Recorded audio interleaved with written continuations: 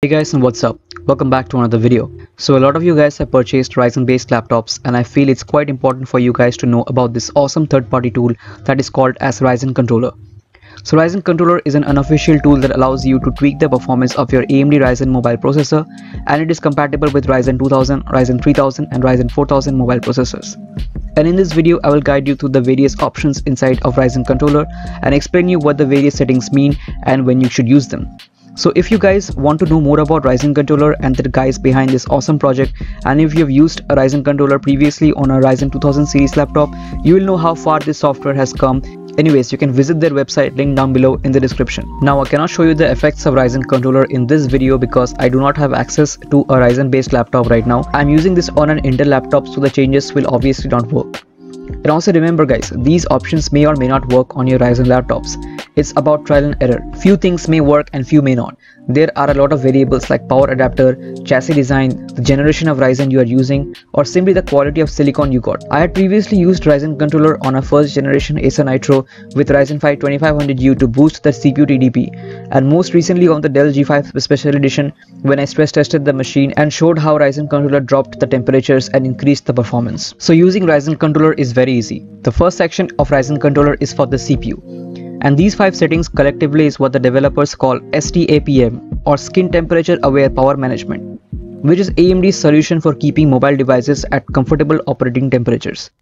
It allows devices to boost to a higher power state for a short period of time before being throttled down to keep things cool to the touch. Now different manufacturers use different STAPM configurations that you may or may not like.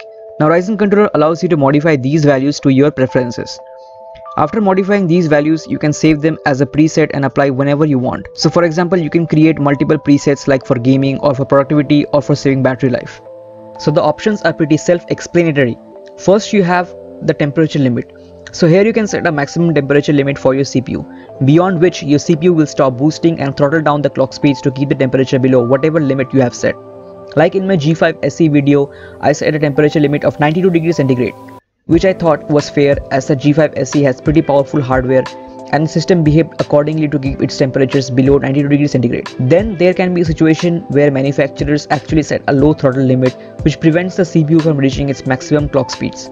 So in that case, increasing the CPU throttle limit to something reasonable will increase the CPU performance by a lot. Next up, we have CPU TDP. This is one of the most important options as it allows you to change the TDP of your CPU, and this option is particularly helpful to boost the performance of Ryzen U series APUs like Ryzen 5 2500U or 3700U or 4500U and so on. Normally they run at a TDP of 12 to 15 watts, but using Ryzen Controller you can unlock the TDP and make them run at say 25 watts or 35 watts. Some laptops like the NITRO 5 2018 could run the Ryzen 5 2500U at 45 watts as it has a bigger chassis and beefier cooling than most thin and light laptops.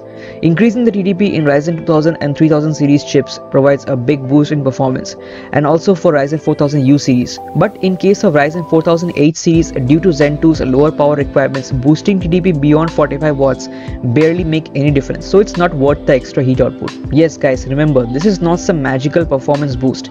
It's bounded by the laws of physics. As higher the TDP, more will be the heat output. So be careful when pushing things too far. Always monitor your temps and run benchmarks to test the stability. I have made a video showing how to set up monitoring tools and conduct benchmarks, so do check it out. Then we have long boost TDP and long boost duration. Here basically you can set up the TDP for a long-term workload. For example, you're doing some rendering or any CPU intensive work that will be going on for a longer duration. You can specify the TDP that you want your CPU to maintain for this particular long workload. And the long duration option allows you to specify how long you want the long boost TDP to last. This is the time in seconds, by the way. Now beware, don't set unreasonable TDPs like 50 watts in long-term TDP option. Most Ryzen laptops cannot maintain such high TDPs over a long period of time. Most Ryzen 4008 series CPUs can maintain like 50 watts in a CPU only test for like a minute at max. And also Ryzen 4008 series benefits very less from high TDPs like I mentioned earlier. Last but not least, we have the opposite option. That is short-term TDP and short boost duration. Now this option is quite a bit more practical than long boost TDP. So here you can set the TDP that you want your Ryzen CPU to boost for a short burst. For example, you're opening a huge spreadsheet of like 100 megabytes with a lot of calculations and numbers. So when opening that file, the CPU will boost to a high TDP for a few seconds and complete the short-term workload faster.